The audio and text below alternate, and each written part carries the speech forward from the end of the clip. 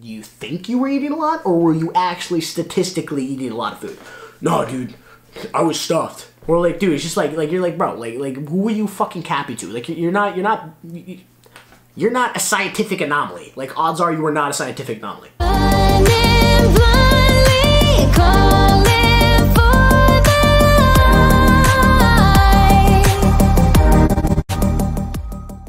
Yeah, so I made a little post on Snapchat, and I basically asked who wants to know some, let's just say quick tips of fat loss, okay? I got you guys with 10. Hit you with 10, okay? Tips.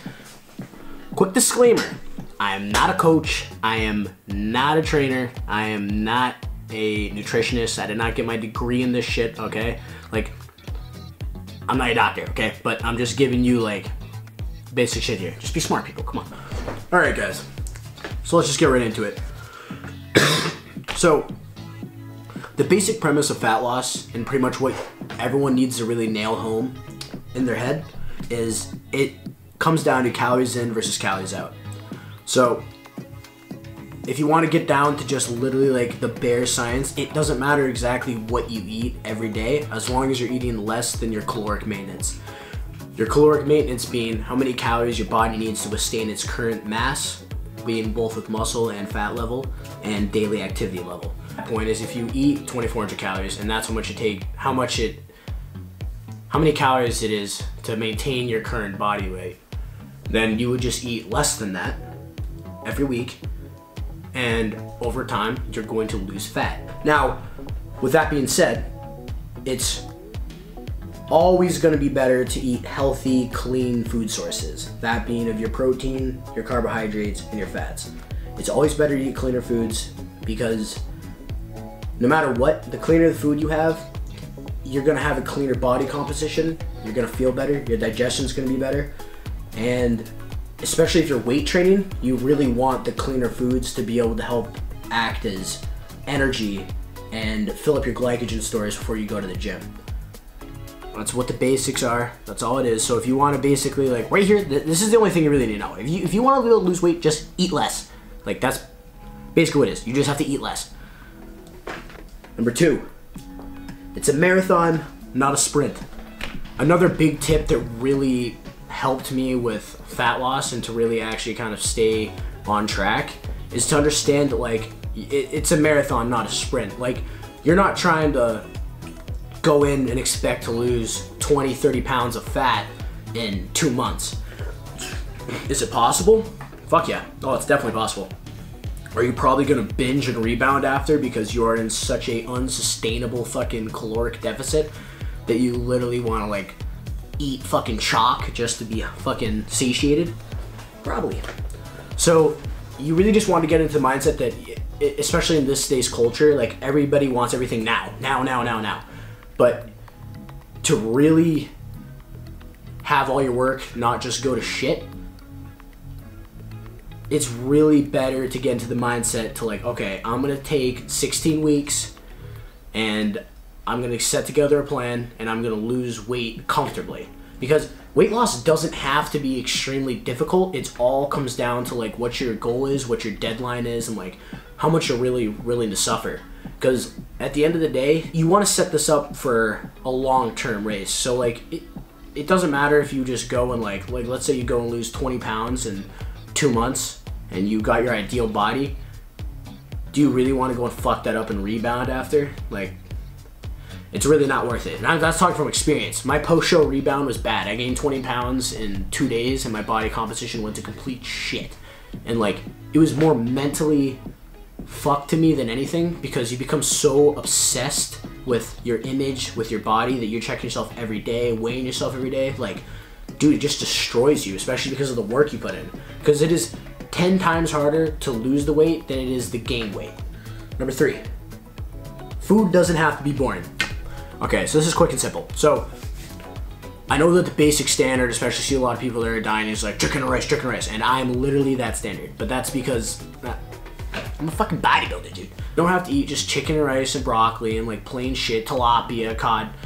Like I said, it's calories in versus calories out. So at the end of the day, you just want to make sure that you're under your caloric maintenance. So you can go and fast all day and only eat in a huge binge at night.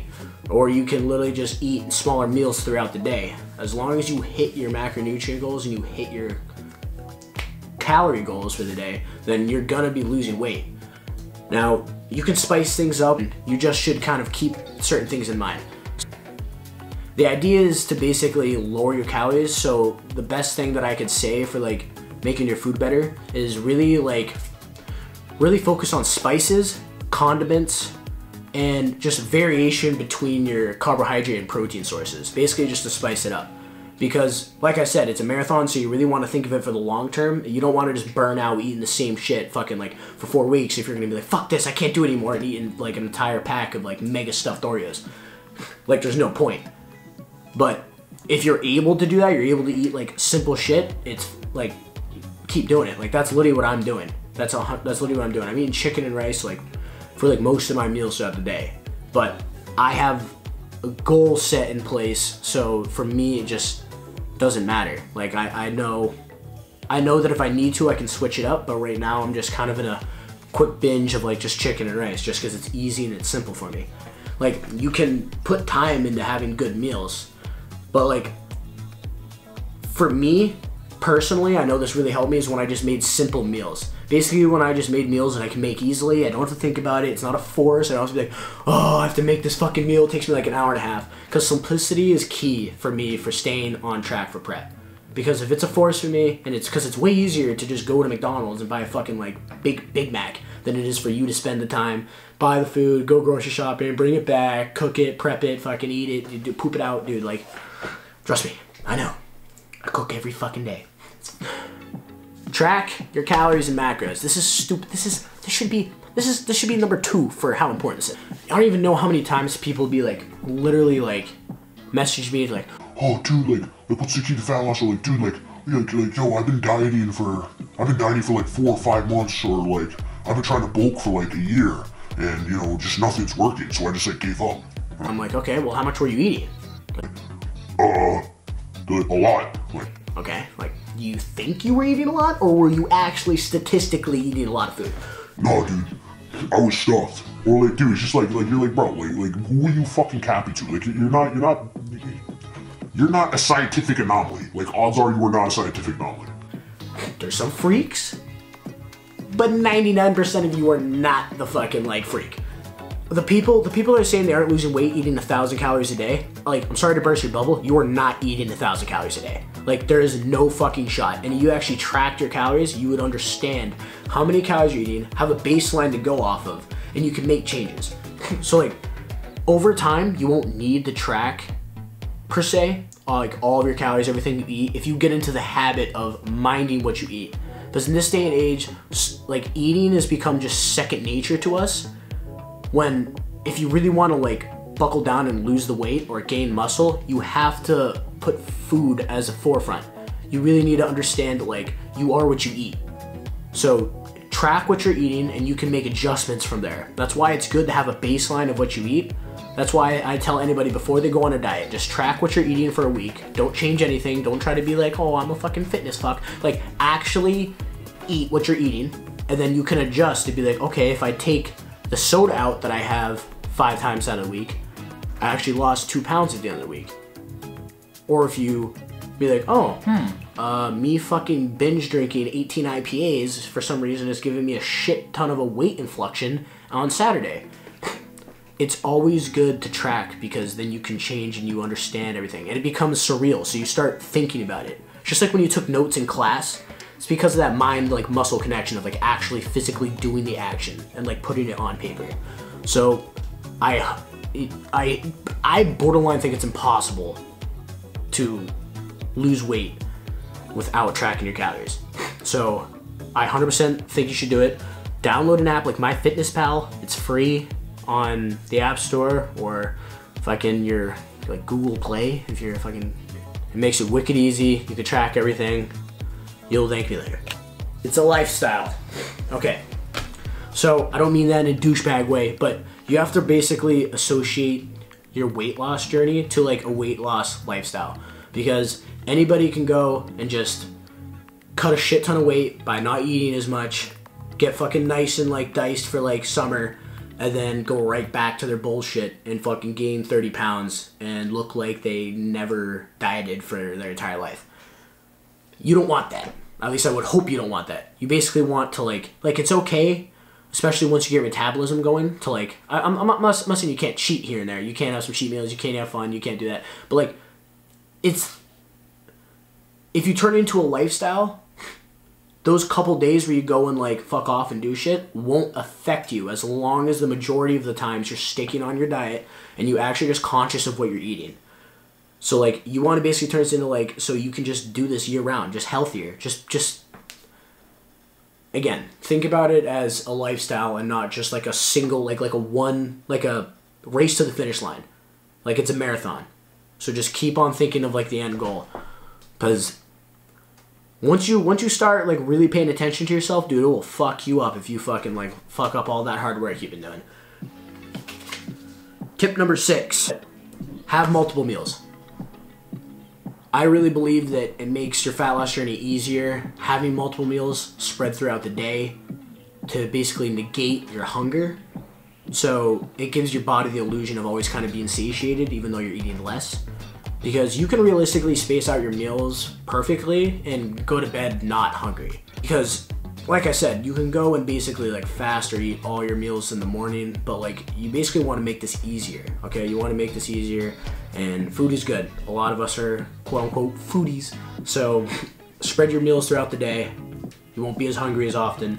And especially if you're weight training, it's way more optimal to have meals in, especially before you go train, especially carbohydrates, especially being in a caloric deficit if you're training or you basically have a high impact like job where you're basically like exercising a lot. It's better to have the meals in so you can have the fuel to basically keep going throughout your day. Because you'll be surprised how crazy your energy starts dropping once you get leaner and once you're eating less. You're going to have to, number 7, you're gonna have to suffer. Now, this is the sorry truth that a lot of people need to understand.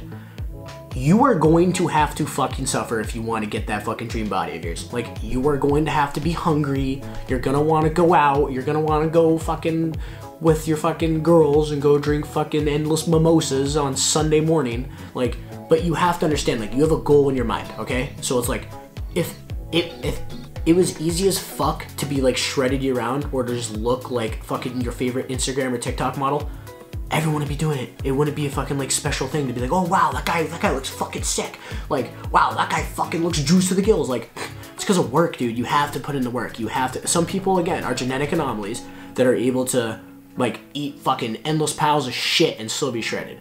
Unless if you are that person, you cannot live that lifestyle and have the same results. So have a mindset in place that like, dude, you're gonna have to suffer. There's gonna be nights you're gonna be hungry. There's gonna be times you're gonna be hungry. There's gonna be times you're like fucking low on fucking energy and you're just like about to fucking eat the entire thing of Fig Newtons, but you can't. Think about the end goal. I know it sucks. I know it's harsh, but like, dude, if you're not willing to put in the work, you're not gonna get the fucking results. So it's like, it's not for everyone. Not everyone's gonna be shredded. I'm sorry to put it, but like, you should at least try. Like, try to do this. So like, really try to put your all into it and understand food is energy. Like, food is important, but food should not be abused. Building muscle will make it easier to eat more. This is perfect. So the more muscle mass you have, the more calories it takes to maintain that muscle mass. So your maintenance level is basically determined by how much muscle mass you have on your body and how much like energy you need to actually fuel your muscle source. That's why guys that are fucking like huge and jacked, girls that are huge and jacked, they can be eating like 3,000 calories and be fucking shredded. It's because that's how much calories they need to maintain the current amount of muscle that they have. Because muscle is expensive in terms of calories. So it's way fucking harder to keep a fucking 210 sub 10% body fat physique going than a 120 pound fucking like string bean. But that goes for the same for even if you're like a larger person, that the bigger you are, the more food you're gonna need. That's why guys that are really tall, like 6'6", can eat like 7,000 calories and be fucking like losing weight. It all comes down to your fucking genetic makeup and your structure. And to keep the weight off. So that's why it's good to go for weight training, resistance training, because it is actually better than cardio to get muscle, to have weight loss. Because building more muscle, like I said, keeps the weight off. Cardio is used as a supplement.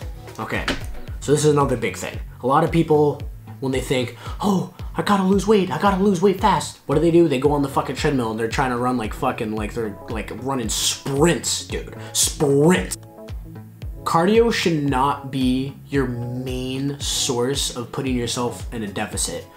Because yes, when you do cardio, you are going to basically be burning calories. You're gonna be obviously using energy to burn the calories to do the movement, and you're gonna be in a greater deficit, but you cannot outrun a bad diet. So you can run as much as you want in that fucking treadmill. If you're eating like shit that entire day, there's no way you going on a treadmill and burning even 800 calories is going to fucking like be enough to put you in a deficit. So you really want to be fucking, you really want to be on top of your diet, because the diet is key. Once you're in the diet, you're eating a deficit, the cardio is just on top, because you just want to make it easier. At the end of the day, it's all about making it easier. Finally, consistency is key. Consistency is key. All the little days add up to the bigger picture. So remember that for fat loss. Remember that. That's all you need. As long as you keep doing this over a long span of time, 6 out of the 7 days out of the week, you only fuck up on one day, you're gonna be looking pretty good by the end of the year. But obviously, the goal is to stay as clean cut as possible. But alright guys, that was just a quick fucking 10 tips for fat loss. Hope you guys enjoyed it. If you guys want more content like this, let me know in the comments below. Don't be a bitch. Hustle. That dream body can be yours. I'll see you guys in the next video. Peace.